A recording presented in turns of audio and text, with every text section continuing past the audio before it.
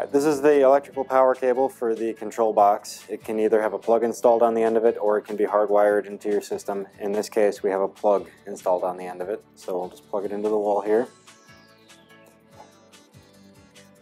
And then we'll turn the controller on by pressing the on switch right here.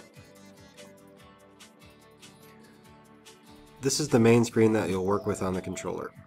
From this screen, you can set which program you want to run. Right now it's on P000. To change to program 1 or program 2, you just press the left or right arrows. It will display the set points for the voltage and current whenever you make a change. After 5 seconds, it will go back to 0, which is a live reading of the output. Right now it's turned off. Push the button, the set point will show. We can also adjust the voltage down and back up and the current down and back up, just using the left and right arrows. The maximums are 100 kV and 150 microamps. From this screen you will also see error codes. If we unplug the gun cable, after a few seconds you will see an error pop up. It now displays H91, which is the error for not being able to communicate with the gun cascade. You would see the error come up, you'd address the issue, which in this case is to plug the cable back in, then to acknowledge the error, press either the right or left program button, and the error code is gone. That covers the main screen. This screen is the arc detection settings. You have static arc detection and dynamic arc detection. That also clears out after 5 seconds if you don't do anything, so it might jump back to the main screen. These are for turning off the high voltage if you're getting too close to a part or if the part is approaching too rapidly. More information can be found in the instruction manual about how to set arc detection. This number is display brightness. You can adjust how bright or dim you want your display to be set.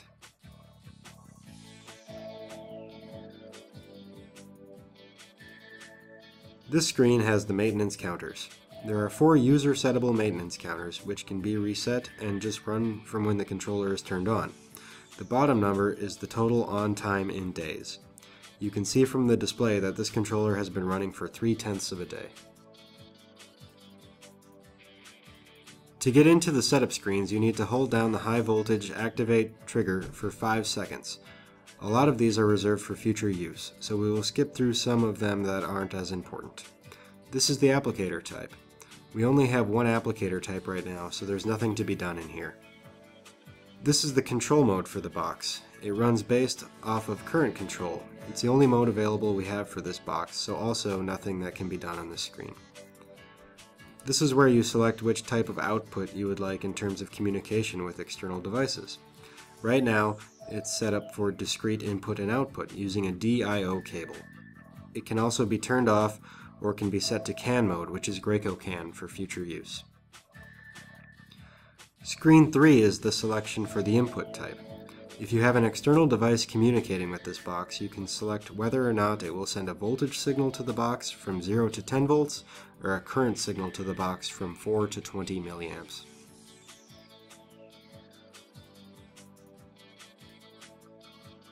Screen 4 is similar, except this is an output from the box to an external device.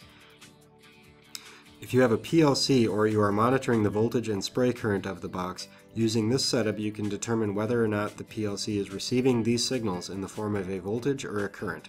The ranges are the same, 0 to 10 volts or 4 to 20 milliamps. This is an unused screen. This is the CAN Purpose ID screen, which is used to identify this device to other devices in the Graco CAN network. It can be set to select whichever number you want to identify the box. And screen 7 is the logging level of the device. There is a provision for an SD card which you can put inside the box that will log the basic operating parameters of the box in a text file that you can refer to later. This setting determines how frequently those data points are recorded.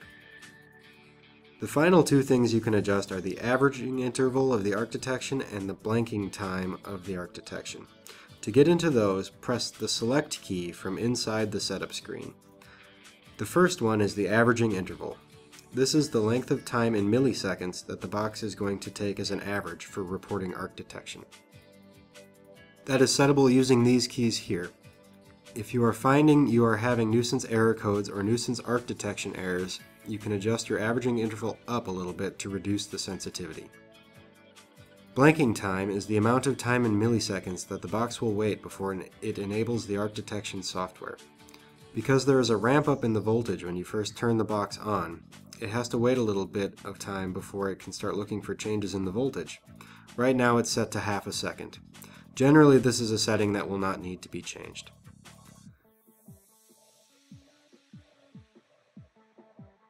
Those are all of the screens you need to set up and run the Pro XPC Auto Controller.